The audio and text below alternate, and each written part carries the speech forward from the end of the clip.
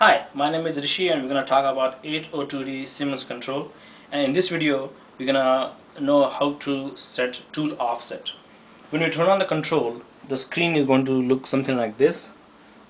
In order to set the tool offset, you have to go into the offset parameter operating area, which is the top right key in this operating area keys. If I hit the key, the screen will look like this. So there's a soft key called tool list. If I go there, if I hit here, it takes me to the database of all the tools, a milling tool, drilling tool, etc. If you don't want to use the existing tools, you have to make a new tool, and that soft key is right here. If I hit a new tool soft key, it takes me to it gives me another option, drilling or milling.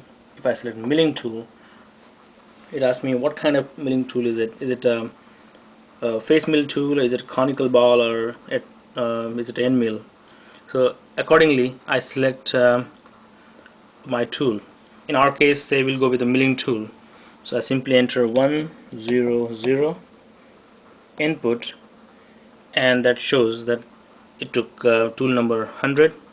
I accept it, and there you go, that's our new tool. You can simply hit the extend key, and you can enter all the data about the tool. Say in our case we just want to enter the length of the tool, which is, if for example 40, so I enter it, and there you go. That's how you enter all the data of the tool. And once you're finished with it, you can select the activate change, and that change will be effective. If you go back in our tool database, it shows the tool number 100 has a length 40. That's what we entered, and that's how you enter all the tool offsets. Similarly, you can enter the radius also. You can enter radius from right from here, say 10, and then activate change, and there you go. That's your work offset. Another way of doing it is measuring tool directly. For that, we'll go back to the machine operating area, and it will take me to this screen. Here I go to measure tool, and out of the option manual or auto, I select whichever I want. In auto, you have to have a probe which will determine the length of the tool.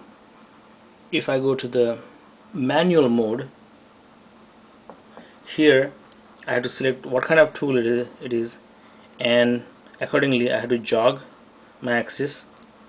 Say in our case, say Z-axis, so I jog Z-axis,